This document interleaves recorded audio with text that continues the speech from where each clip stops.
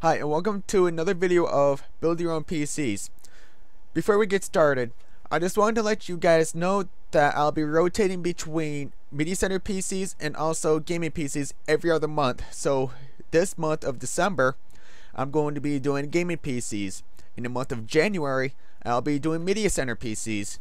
So I won't be using the same parts over and over, and there will be price differences as the months go by. So anyway, I just want to get started. Today we are going to be doing the $360 gaming PC. For the case, I have chosen the Gigabyte GZ-F5HEB Mid-Tower Case. The reason why I just chose this case was just something random. A case is basically a case, but a case can also help with heat. But seeing as I'm keeping this under a $360 budget, then going cheaping out on the case is the viable solution. The motherboard I have selected for this build is the MSI FM2-A55M-E33 Micro ATX FM2 motherboard.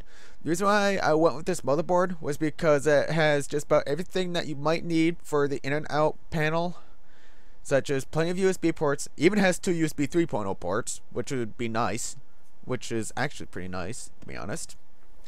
And it also has HDMI and also a couple of other video outputs. The CPU, aka the APU for this build, is the AMD A10 5800K.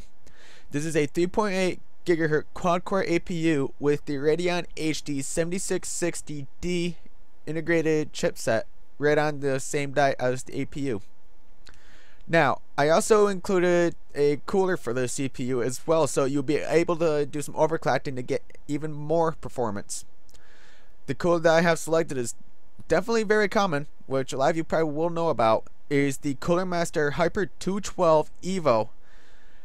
The fan that is included does 82.9 CFMs and is a sleeve bearing CPU cooler, so it'll be somewhat quiet, but if you're a gamer, don't care how loud the fans are, then this might be a good CPU cooler and you'll be able to do some overclocking.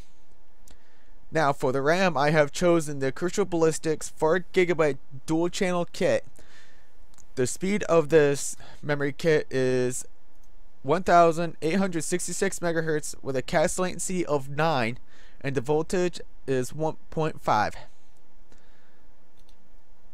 For the hard drive, I have selected the Samsung Spinpoint F4 320GB hard drive. Again, this basically the same reason why I chose the case was because to keep the budget intact, and 320GB hard drive should be more than enough for all your games, unless you own a ton of games and all that. And it is also a 7200 RPM hard drive. And for the optical drive, I just randomly grabbed the Lite-On IHAS 124-04 DVD burner. So basically, with this all put together after shipping, is about $359. So we are $1 under budget.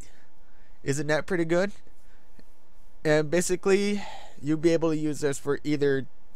Basically, you can have it for different uses, such as a low-end video editing machine, a media center PC, and also a gaming PC, which is basically this is focused on.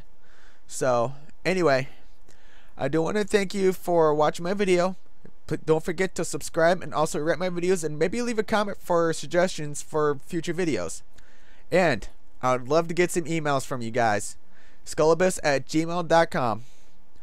I will have my email posted in the description box, as well as the rest of these specifications.